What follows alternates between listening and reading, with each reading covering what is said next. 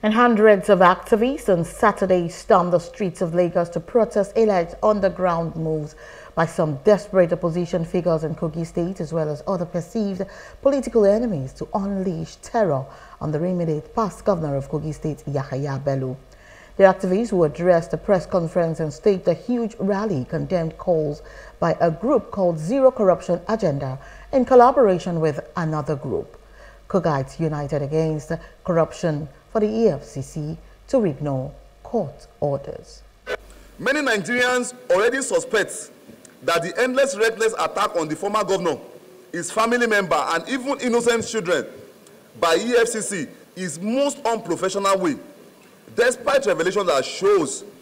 that it was actually protected by the law, have deep political undertones. But the desperation by some opposition figures and Yahaya Bello political enemy to hide under the purported fight against corruption, to call for the arrest of a man who has a court order for his fundamental human rights to be protected,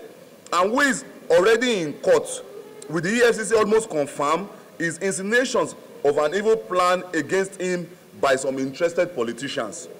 using the EFCC platform. This is not difficult to detect. Having seen the composition of the so-called Kogites who made this curious call even in London, the video exposed their ethnic leaning as they were speaking the language of the aggrieved politicians of Kogi State. The courts are there to mediate between the government and the citizens, and between two or more contending interests, and the court's intervention is sacrosanct until overturned by a superior court.